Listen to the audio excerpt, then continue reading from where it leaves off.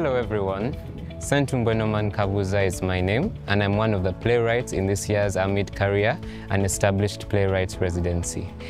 It has been a process of learning and unlearning, being challenged as a writer, but also a process of growth.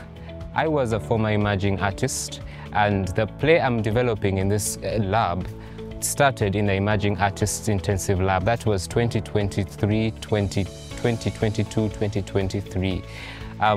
It has been interesting working with a dramaturg and getting feedback from all corners from the TAF Foundation.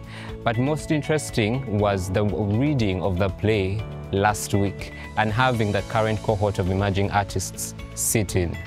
It was also more interesting for me because the method the director used in helping the actors get into their roles shed light for me as a writer and opened up areas that I had not thought about in crafting my story.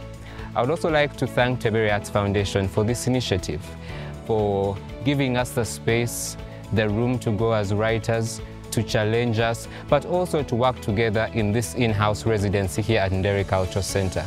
I would like to encourage emerging artists and all writers out there. I tell them it's possible to become a writer, a playwright, and look out for next year's opening for the residency.